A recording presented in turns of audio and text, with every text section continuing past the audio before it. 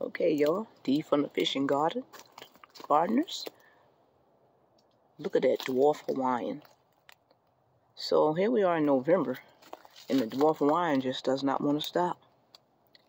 And believe it or not, I actually already harvested some fruits off of this, and it's still going.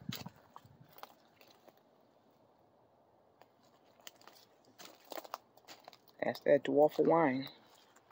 She's doing good. Them Jabba Jakartas, they sitting over there. They got they pruned before I actually pruned them down in September.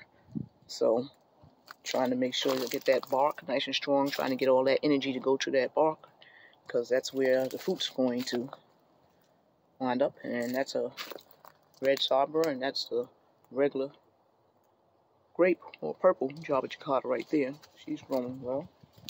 And that's my little cutting of the red Sabra Jabba Jakarta. Little cutting.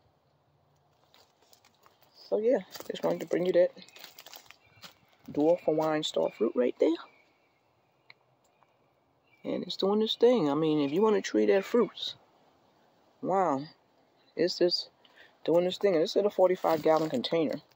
So I'm probably going to take it out and put it in the ground, because I have a tree over there that doesn't seem that it's going to make it, which is my mango fruit punch tree. So I'm probably going to take this tree and put it in that area, because once I take it out of there, I know it's really going to bloom, and it'll fit very well in that area.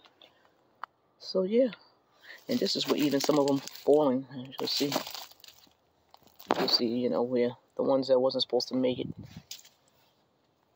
didn't make it. Okay, so just bring you that star fruit, dwarf Hawaiian star fruit, in case you want one.